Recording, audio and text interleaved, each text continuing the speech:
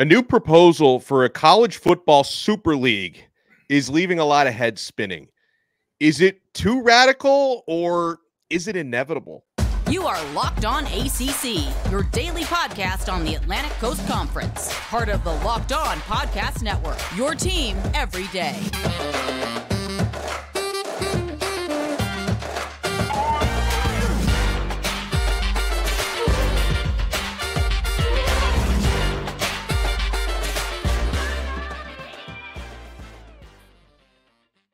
I mean, forget about conference realignment for a second. The whole thing might just get blown up completely. I'm Alex Donno from Locked On Canes. He's Kenton Gibbs from Locked On Wolfpack. So, Kenton, I'm also a big soccer fan, and I can remember a few years ago a proposal which didn't pass, but it actually did lead to some bargaining and a little bit of a reform for a European Super League in soccer. And I'm seeing this actually looks very similar, this college football Super League proposal. So maybe, Kenton, we've been wasting our time talking about conference realignment. We might just all end up in two divisions at some point. Well, no, I strongly disagree in terms of we were wasting our time, because that's like saying it was a waste of time to talk about the 12-team tournament, the 12-team college football playoff tournament. It didn't last for long, but it still was here. We're seeing realignment. It still is here. But inevitably, we are moving towards a super conference or super cluster with just football being the driving force. And I have said this multiple times on air. When I realized that certain teams who were basketball blue bloods were getting left behind in realignment, I said, basketball does nothing for this. And then I started looking up the numbers in terms of the biggest basketball brands and football brands and how much revenue they bring in. I said, this is not close. So these basketball brands will get left behind because football is driving this. And if it's not multiple sports, I could definitely see football branching out by itself and saying, hey, we're our own thing because cash rules everything around me. Cream get the money, dollar bills, y'all. And that's ultimately what we are headed towards. That's what we're climbing towards. But in the meantime, in between time, you and I are going to have fun arguing with Clemson and Florida State fans about whether or not they'll be going before June 30th. Oh, and we will be talking about Florida State on this episode because they had two motions to dismiss denied in their battle against the ACC. Now, it doesn't mean it's over, and it doesn't mean that Florida State has lost. They lost a battle today. They haven't lost the war.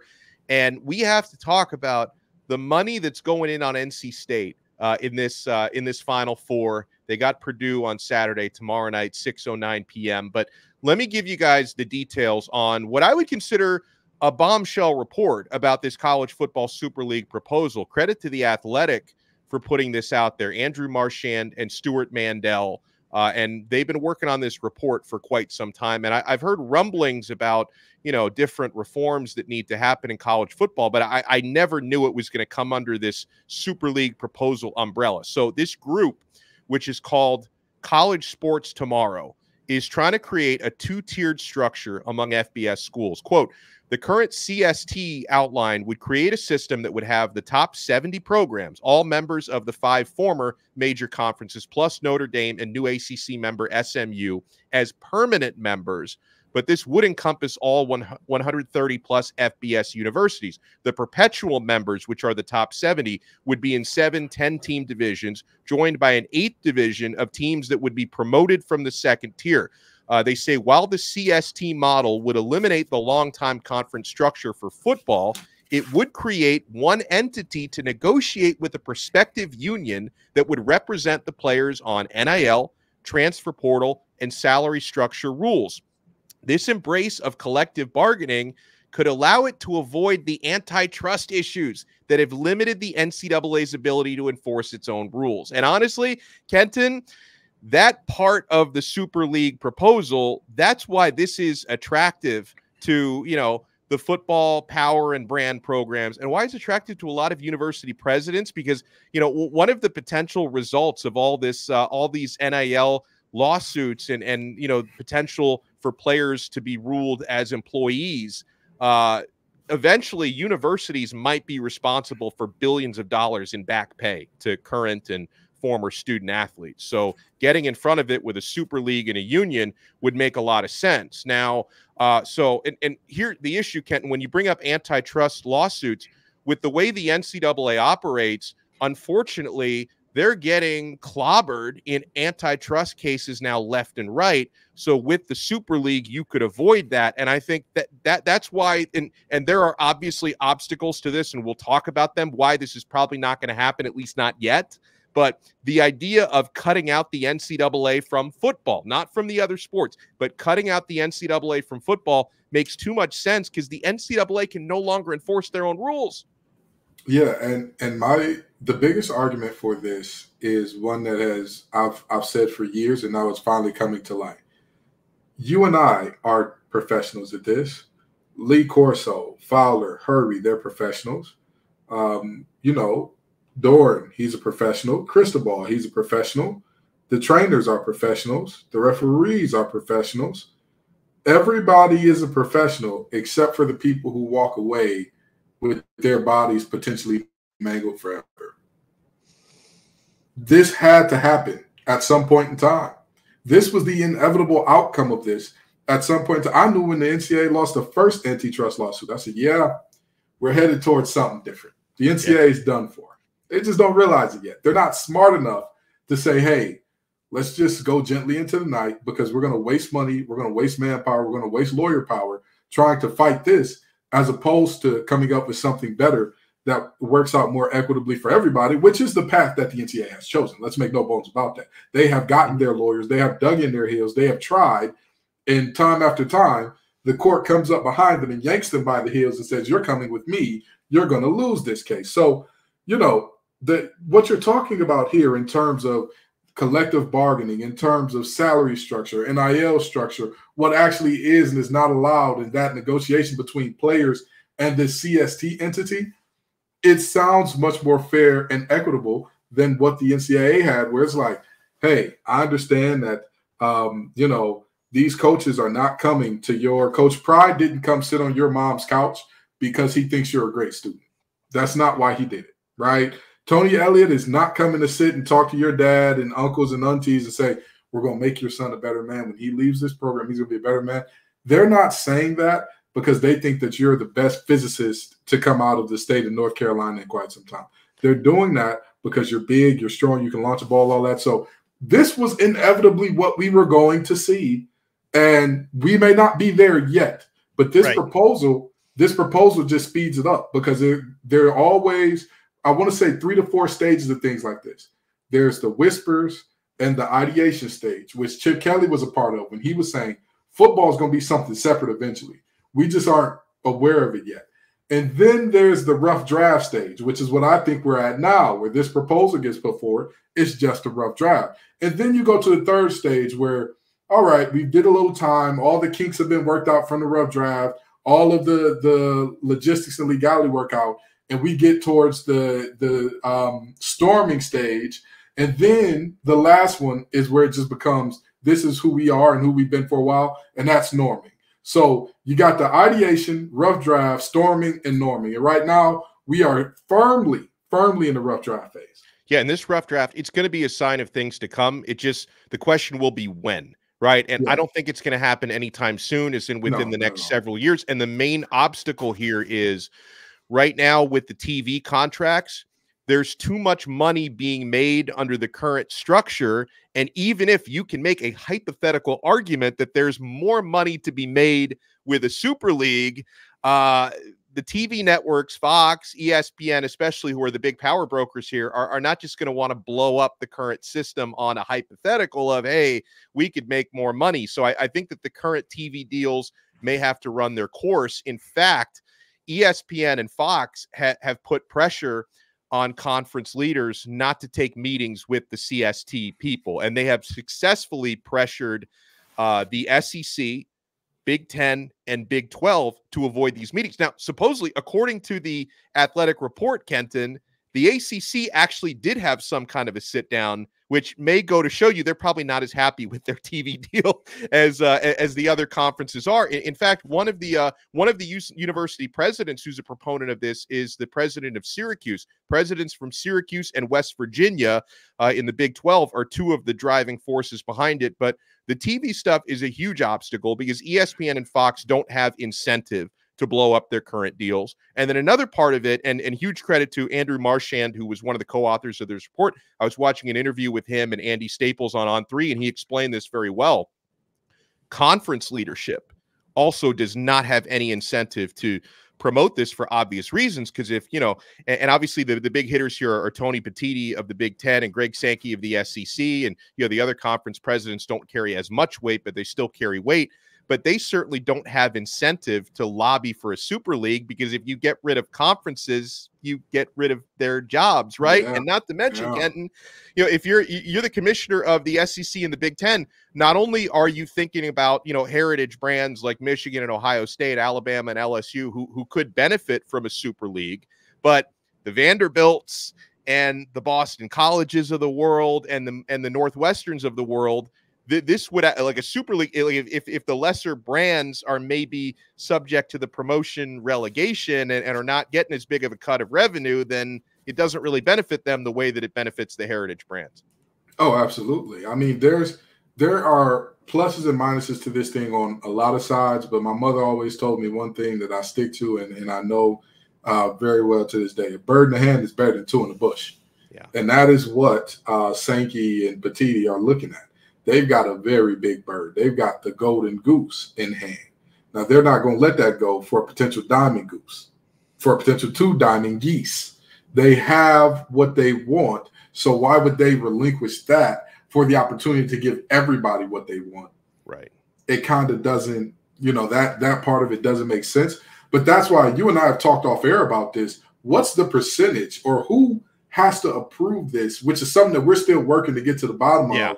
And that's something that on Locked On ACC, we're always going to tell you. If we got the information, we got it. If we don't, we don't. And at the moment, we don't know exactly how many need to approve this for this to get done, because I do think that there are plenty of teams out here that if you really look at the conferences and you really look at everybody who's everywhere and say, how many of you teams as individuals are happy where you are and don't want anything to change? How many? I think that there are more than there are happy. Yeah. Who are disgruntled, who want something to change, who want something different, especially those group of 5 teams that would then see themselves in a literal 8th conference, that they are now, hey, I'm James Madison. I'm a perennial winner in the Power 5. I'm App State. I'm a perennial winner in the group of 5. I think that we could move ourselves up into that 8th division or group category and stay there, as opposed to getting down with this American contract. Sign me up. Where I got to sign? Do I got to put a blood oath? Hand me the knife. We'll make it happen. So, I think that there are many more teams who would like this than not. But the question is, who all needs to approve? No, it's a great question. Coming up next, Florida State, you could say they were handed an L in court today and a W for the ACC, but it's not over, and we'll talk about why when we come back. You want to keep it locked to Locked On ACC.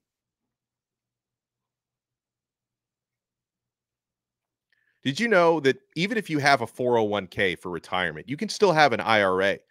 Robinhood has the only IRA that gives you a 3% boost on every dollar you contribute when you subscribe to Robinhood Gold.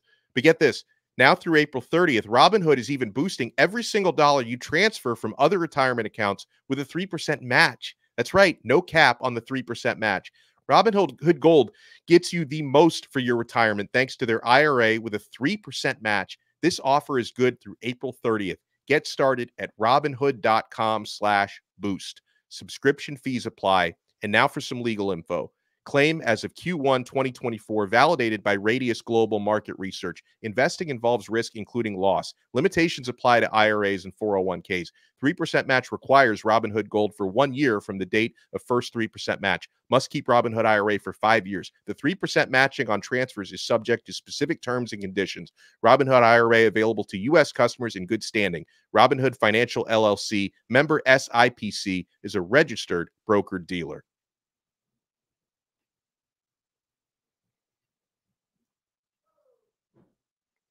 Thank you so much for making this episode of Locked On ACC your first listen and your first watch today. Are you watching Fox Sports or ESPN on your TV all day? You have to turn down the volume with all the shouting?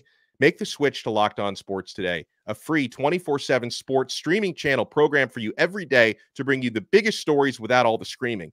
Locked On Sports Today brings you can't-miss analysis, opinions, and news, streaming 24/7 on YouTube or the free Amazon Fire TV channels app, part of the Locked On Podcast Network. Your team every day. Now, despite Florida State fans yelling at us earlier this week, Kenton and I do not believe Florida State is going to be in the ACC much longer, but we do believe they will still be in the ACC this coming season and beyond this doomsday date of June 30th that people are putting out there.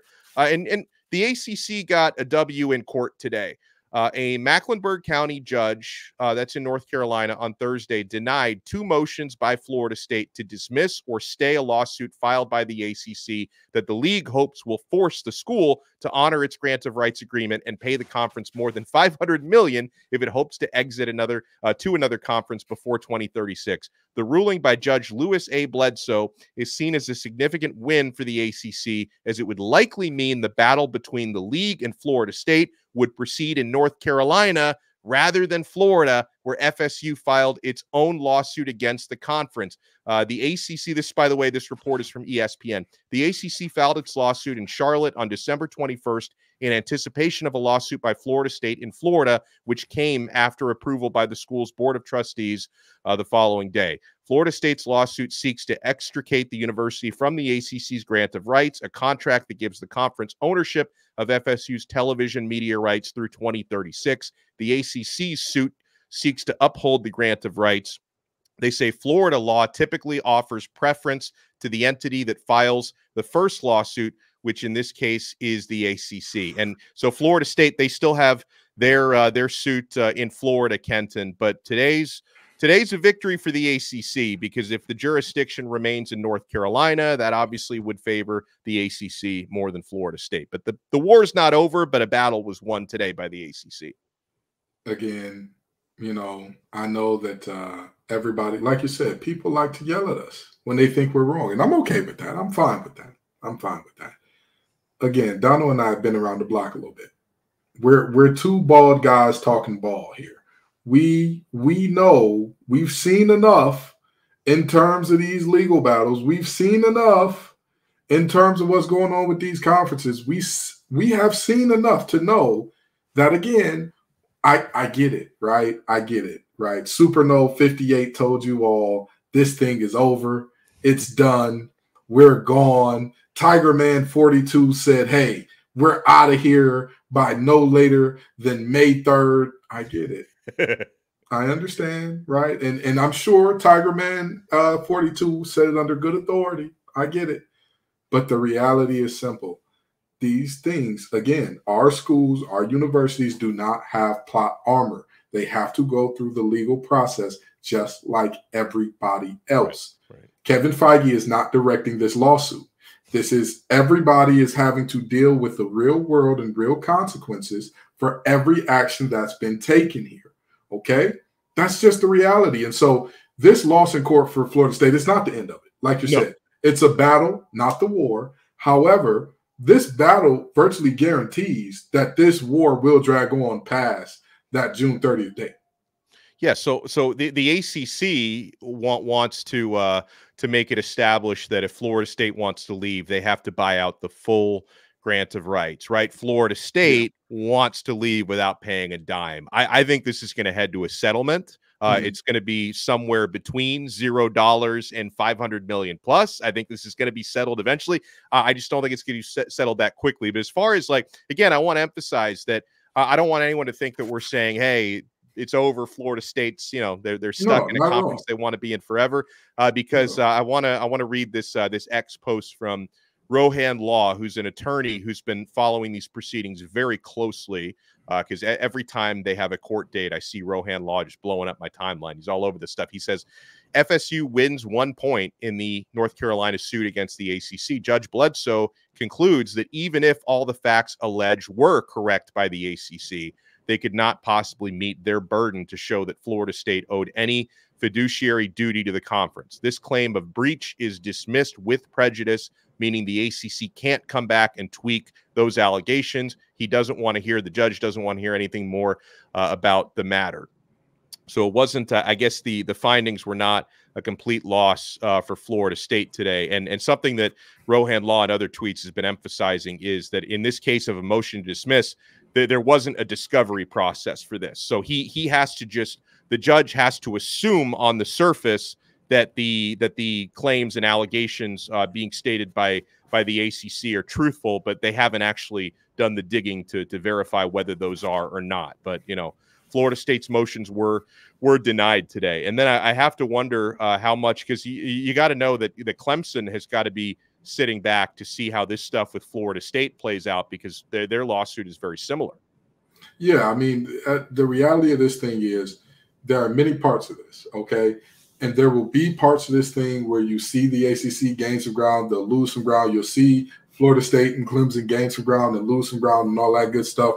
The reality is Americans, or let me not say Americans, humans in general, we don't care much for the labor pains. We want to see the baby. Yeah. That is what this situation is all about. With all due respect to Rohan Law, with all due respect to ESPN, with all due respect to everybody who is following this case, Megan Kuniff, if she decides to get involved, because I know she's a super celebrity reporter and all that, I am telling you this from the most genuine standpoint I possibly can. I don't give a rat's behind about any one of the battles that are happening. What is the end result of the war? What's the end result? That's, you and I have both agreed Florida State and Clemson won't be around in 2036 in the ACC. That's not happening. No, yeah. They're not going to be here till the end of the grant rights. That's just not happening. But what we do agree on is they will be here at least for the 2025 and possibly 2026 seasons. With ESPN saying that they have the rights to, renew the deal or not, and Florida State and Clemson being a big part of that and all that. And I'm seeing all these folks say, you think that Clemson and Florida State would leave without a firm landing spot, without already knowing, without already having discussions? Well, maybe they know the Super League is going to be open. So what does it matter? Again, that's illegal, friends. If you know that, if you 100% know that, don't tell anybody else, because you're telling people you know of a crime being committed. It's illegal for these teams to go to another conference while they're still with the ACC. Stop telling people about crime. In the words of one Dwayne Carter, real G's move in silence like lasagna. Please be like lasagna, friends. Move in silence. So with that being said, the court cases are moving along. It's interesting to see. But again, everybody imagines these things like the docudrama of the OJ trial. But in reality, the OJ trial was long and boring and didn't include fantastical moments every single day. There just were days that there were fantastical things happening. That's not to lessen the impact of that or lessen the loss of life that happened there. That is with all due respect to all parties involved there. I'm just using that one as an example of there were many docudramas made about it that made it seem like every day was exciting, when in reality, if you were around for that, it wasn't. That's not what it was. And this is the same thing. We're not going to see exciting stuff every day. We're not going to see, new finding, they're done, they're gone. It's just not going to work like that. Well, when we come back, we have to talk about, because we knew NC State are the darlings of this Final Four, probably on both sides, men's and women's, but certainly on the men's side, they're seen as the David going up against a Goliath, and then a bigger Goliath is going to be there in the finals, assuming UConn moves on. But, not only are they the sentimental favorite, people are putting their money behind this as well. We'll talk about that and more. You want to keep it locked right here to Locked On ACC. Folks, when you're looking for tickets to your next big sporting event or your next big concert, you're looking for the best possible deals, especially at the last minute. And guys, I got news for you. Game Time has done right by me so many times. I have found day of tickets to Miami Heat games, Florida Panthers games. My wife and my mom went to see Hamilton down here in South Florida a couple weeks ago. They got great deals on tickets. Like, you will be amazed. You used to think maybe that, hey, last minute tickets, I'm not going to get the best prices. You're going to at Game Time. I use this app weekly. So guys, you get these priority last-minute deals. Save up to 60% off buying last minute for sports, concerts, comedy, theater, and more. The flash deals, you save even more with exclusive in-app deals on select seats ahead of the game or the event. One of my favorite things about Game Time is the all-in pricing. On the Game Time app, they're not going to slap those hidden fees at checkout. You're going to see right away exactly what you're paying for those seats. And the lowest price guarantee, or the Game Time guarantee as we call it, means if you find tickets in the same section or row for less, Game Time will credit you 110% of the difference. So take the guesswork out of buying tickets with Game Time. Download the Game Time app, create an account, and use code LOCKEDONCollege for $20 off your first purchase. Terms apply. Again, create an account and redeem code LOCKEDONCollege for $20 off. Download the Game Time app today. Last minute tickets, lowest price guaranteed. Thank you so much for making this Friday episode of Locked On ACC your first listen and your first watch today. We're free wherever you get your podcasts. We're free on YouTube, part of the Locked On Podcast Network. Your team every day. NC State, I know it's Kenton's team, but right now NC State have become America's team, and it's not just the sentimental stuff, Kenton.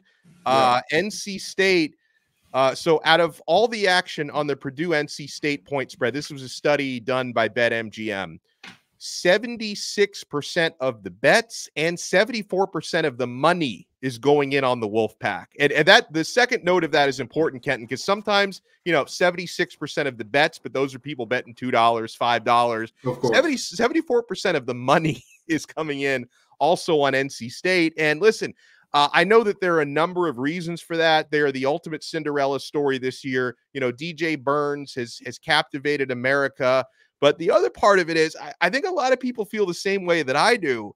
9.5 plus 9.5, they are too big of an underdog. And I'm wondering if enough money's going to come in on NC State that by the time that game tips off, I wonder if it's going to be 8.5, 9 points instead of 9.5. Well, Donno, according to the Purdue fans who have watched our show recently, we were wildly disrespectful to Purdue. Not only do There's they have Purdue fans?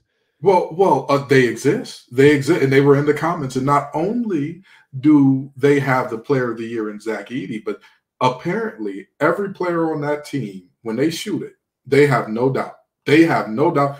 Number one three-point shooting team in America. I think number two, and technically number two in America, yeah. Well, don't tell them that because everybody told me number one. So we'll let them live in that number one bubble. And they never have bad shooting games either. So I don't know why people are putting their money on lowly old NC State.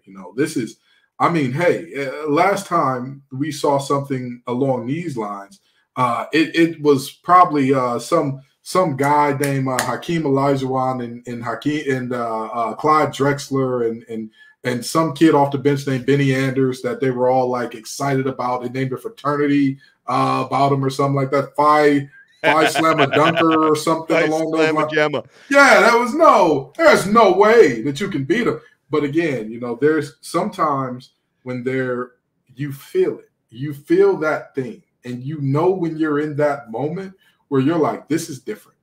This is different. There is something at work. There is something beyond what you can capture via numbers at play. And you feel that with this team because you talk about one of the biggest things I talk about with NC State and why they've been so successful. There's been no pressure on them. There's still no pressure on them. Right. There's still no pressure. Everybody's telling me in the comments, you all are lucky the spread is only 8.5 or 9.5. I said, no, let that spread get beyond 12 points. I promise you. I'll put my house on. Like, how did Purdue fans get so cocky? Like, I know getting into the Final Four, it's an accomplishment, but, they have in recent tournaments, they've lost to 13 seeds, 15, and 16 seeds, and that's in the past 3 tournaments. They got an 11 coming up on Saturday, so we'll see how that goes. Well, Donno, this team is different. Like I just told you, they don't miss any shots. And Zach Edey is apparently just chopped liver. He's just along for the ride for these immaculate shooters. It's all about the other guys. They're immaculate. Again, 3 of 15 did not happen last game. 11 of 30 from the field did not happen. We must pay attention to the full season and not what have you done for me lately. Andre 3000 was lying when he said you only funky as your last cut. No, your first cut is what matters the most, especially in March, as we have seen. So, I'm not worried, but apparently America says you should be, Purdue. America says you should be. And as a Detroiter myself, when America feels like the Rust Belt should be worried, we should be. It's not going to go well for us. It's generally not going to end well. I promise.